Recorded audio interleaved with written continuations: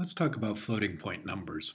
Actually, let's start by talking about fractions. You might remember from grade school, at least I hope you do, that you can write numbers like a third as 0.33333 repeating, and that for any rational number, a number that can be written as p over q, where p and q are integers, we can either write down the number as a finite decimal fraction, so something like 1/4 equals 0.25, or we can write it down as an infinitely repeating binary fraction, or decimal fraction.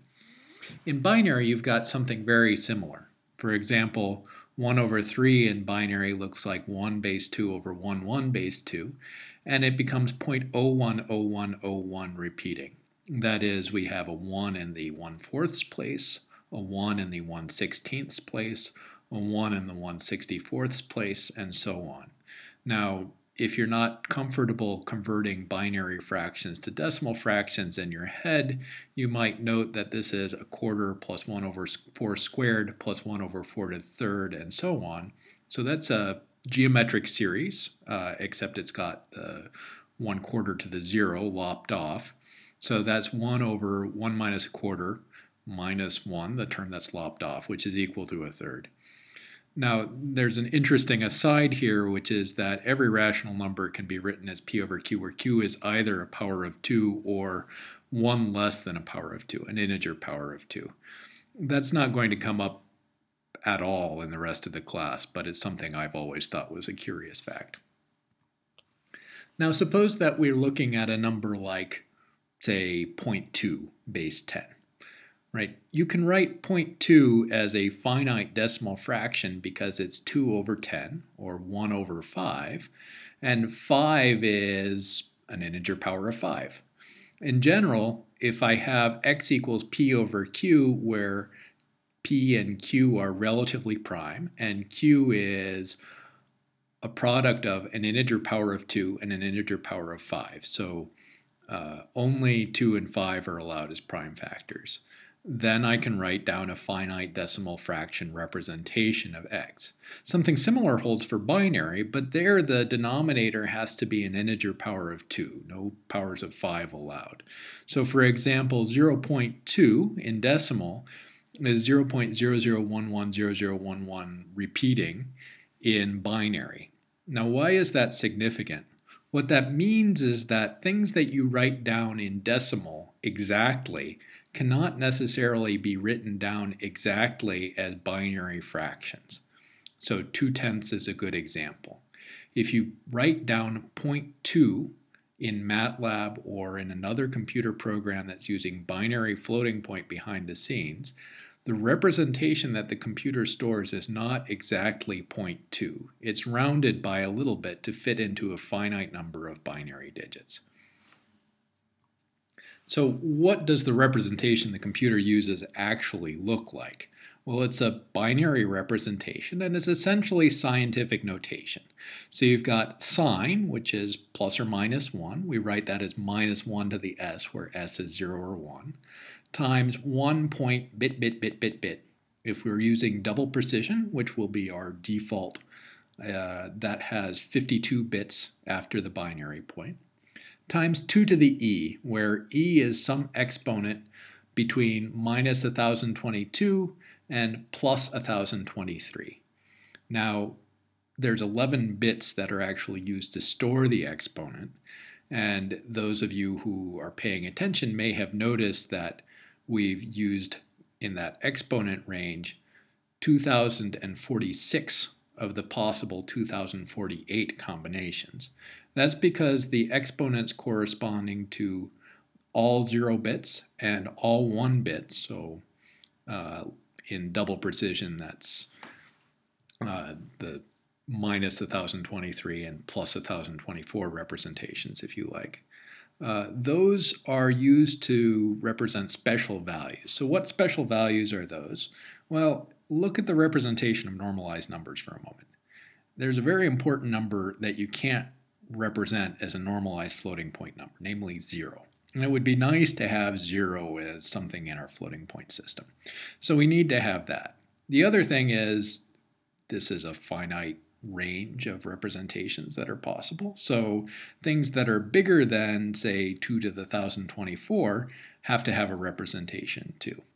So what we're going to do is reserve the exponent field of all zeros to mean we're looking at subnormal numbers. So those are numbers that can be written as plus or minus 0 point bit times 2 to the 1 minus bias, so 2 to the minus 1022 for double precision. So if all of the bits are 0, this gives us plus or minus 0. Otherwise, it gives us a bunch of other numbers that fill in the gap between the smallest normalized positive number and the smallest normalized negative number, smallest in magnitude. So those are important. Those are called the subnormal numbers. What about the value of the exponent being all 1 bits? Well, that can mean one of two things. It can either mean that you're representing plus or minus infinity, or you're representing not a number. Not a number is what happens when, for example, you try to divide 0 by 0. Let me denote by FL of x the correctly rounded floating point representation of a real number x. So I give you a real number, FL of x is the closest thing that I can get in floating point. Now, the definition of closest thing I can get in floating point is a little bit context dependent. By default, that means we round to the nearest even floating point number. So if there's a tie, we round to a floating point number that has 0 as the last bit. If there's not a tie, we just round to the nearest floating point number.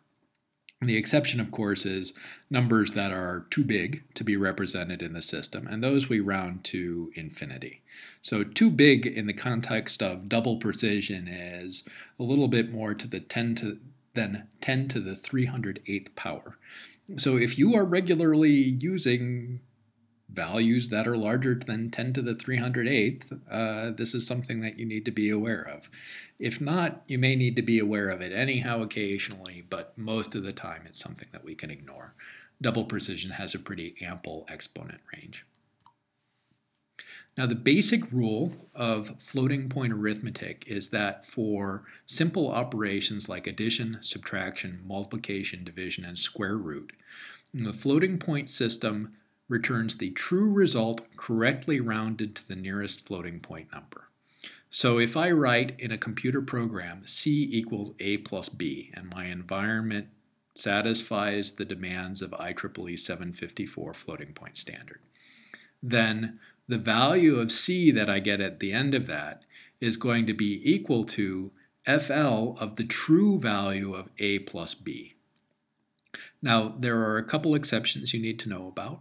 If I try to do something like compute 0 divided by 0, I get not a number out of the floating point system. If I generate something that's too big, as I mentioned before, I get an infinity. And if I generate something that's smaller than the normalized number, this rule still holds, but we're going to lose some digits of accuracy when we start reasoning about the relative error. And that's something we'll talk about more in the next lecture.